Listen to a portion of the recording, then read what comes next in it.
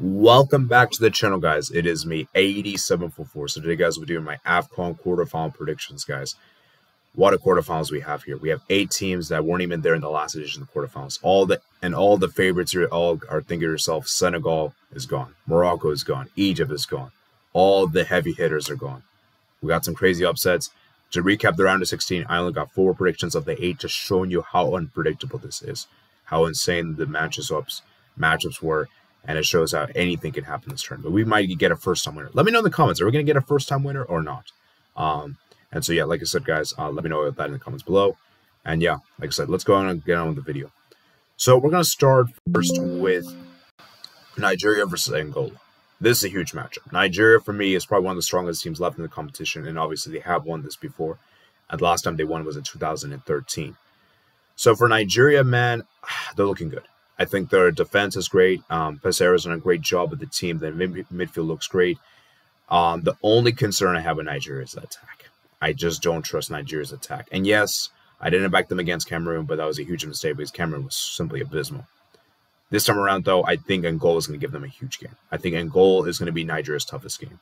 Because I think Nigeria, for me, what my issue with this Nigeria team is, they're just not clinical enough in the final third. And do I trust Osimhen to be that guy, that difference maker?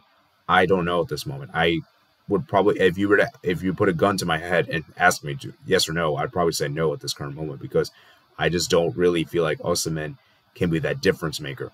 You know, until he actually shows up and proves it to me, then I'll hold my hands and forgive what I say. But at this current moment, I can't say that because, you know, and the thing about Nigeria is that they're a team that excels when the odds are against them. But when there's pressure on them to perform well, we know what happens generally.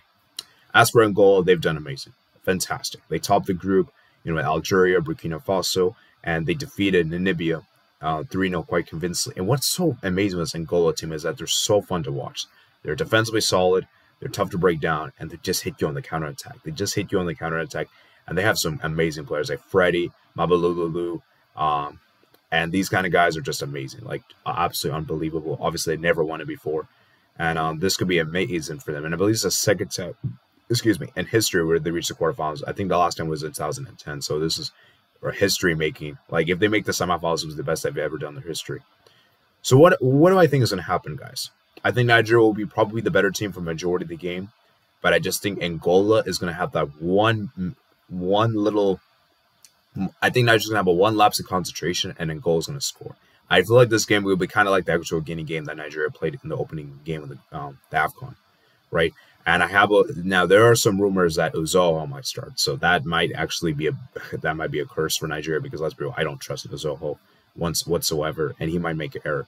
So for Nigerian's sake, I hope Uzoho doesn't start because if Uzoho starts, you guys are in big trouble. So I'm going to go Angola. Just a slightly edges 1-0 against Nigeria. But it's going to be a tight game. It's going to be a close game, guys. Next up, it is DR Congo versus Guinea. This is a huge one. DR Congo, for me, I still can't believe they haven't won a game. I still can't believe they haven't won a game, and they're in this position, that they could potentially go to the semifinals. And DR Congo, man, they've been great. Like, midfield-wise, defense-wise, done a good job. You have to give credit to Sebastian Deserbi for what he's done with this team. But the one issue I have with DR Congo is that they still are insistent on starting Bakambu. Bakambu, for me, is just a disgrace. I'm sorry, Bakambu is an absolute horrendous. I don't know what's going to take for Bakambu to get benched because, I'm sorry, if DR Congo wants to win this game, they can't start him. This might seem crazy to say this, but I'm going to say this right now. If DR Congo starts Bakambu, they are going to, for sure, have to go to penalties because they cannot win this in 90-20 with him. Now, if they bench him, then maybe there's a chance. But with him, I literally don't see it. Now, imagine he scores a goal.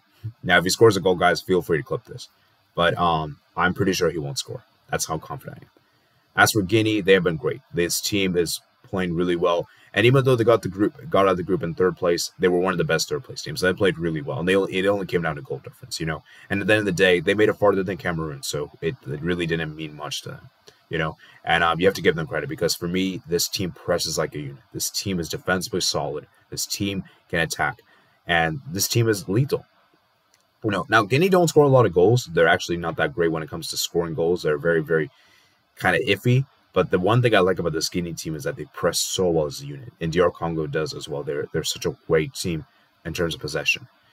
This is a very difficult one to call. I think this one could potentially go to penalties, and if it does go to penalties, I'm 100% back in DR Congo. I do not trust Guinea whatsoever on penalties, and I think the likes of Grossi can help come up clutch. And I feel like Grossi is going to have a moment. I feel like this will be his moment to have that breakthrough moment and score the decisive goal to put Guinea through to the semifinals. I just feel like Grossi is going to come clutch. I just have this feeling for some reason. He's doing so well for Stuttgart. And now it is his opportunity. And he should be able to start this game. I assume he'll be fully fit for this game. So I'm going to go with Guinea to win this 1-0 to move on to the semifinals. Moving on. We got Mali versus Ivory Coast. This is a big one. Mali have been fantastic. They are such a well-organized team. And this is a team that I've kind of been very critical of. I said this team is kind of overrated. And I don't really rate this team this highly, but I got to give them their flowers because what they've done to get to the stage has been unbelievable. They topped the group, they made it to the quarterfinals, they defeated Burkina Faso, a team that usually does very well in the knockout stage. And this is actually Burkina Faso never gone out this early in the knockout stage, so that's actually history in the making for them. And so for Mali in particular, man, they're such a well-organized team. This defense is so amazing. Traore, then you have the likes of Haidara, Basuma, and you know what's crazy? Basuma didn't even play against Burkina Faso, and they still were able to beat them, right?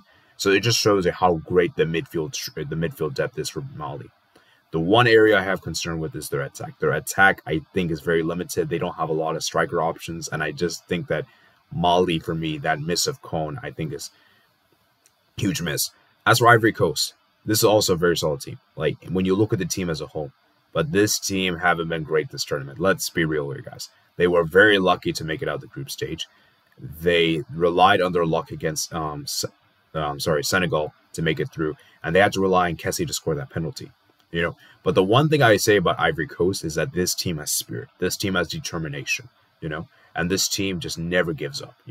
And the thing is, like, everyone was thinking Senegal would thrash Ivory Coast in the round of 6. Everyone was thinking that. But what I love about football is that things don't go always what you expect. Just because Equatorial Guinea did it doesn't mean Senegal can do it, And I just feel like for me, it was one of those bad days in the office. But, Ivory Coast, they're riding the momentum now. They have an interim coach who is a local coach. That could be very key here. And I just think that for Ivory Coast, man, I really like this make of this team because this team is unbelievable. You have Senghor, Seko Fofana, Kessie, and they can bring players off the bench as well, which is insane. They were able to bring on Haller, Adingra, and these kind of players off the bench. Pepe as well. They were the difference makers. I just feel like for me, Ivory Coast have more options in the team than Mali. I just feel like Mali, for me, as good as they are, their midfield is what makes them solid. I feel like for me, Ivory Coast has a better midfield, better defense. Their attack is a bit debatable, but Ivory Coast have more options from the attack. So this will be a very interesting one. I think this could go to pens. I feel like both teams will be cautious and conservative and go for pens. And I feel like if it goes to penalties, I'm backing Ivory Coast because I don't trust that Mali goalkeeper whatsoever. That goalkeeper is very suspect. And I think Ivory Coast's goalkeeper is fantastic. And plus, they were in a position against Senegal. They got the experience, whereas Mali haven't. And I believe this is the first time Mali's made the quarterfinals in a few editions. So shout out to Mali. But yeah, I'm going to go Ivory Coast to win this. I'm going to say this game ends 1-1 and Ivory Coast win this on penalties. Moving on to the final quarterfinal we got here is Cape Verde versus South Africa. For me, guys, this is the toughest one to call. I made my mind for the other three, but this is the one I am most split on. I still, even at this recording this video, I'm still 100. I still haven't decided.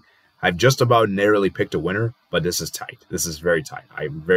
It was too close to call. Cape Verde, man, what they've done to get to the stage has been unbelievable. Topping the group in the process, with powerhouse teams like Egypt and Ghana, former Afcon winners, both of them, of course. And you have to give them amazing credit because this is unbelievable. To be in this position at the quarterfinals, this is the best they've done since 2013, I believe. And I just think what's amazing with this team, you have Bebe, Ryan Mendes, Montero. This team is so well organized. Such a pressing team.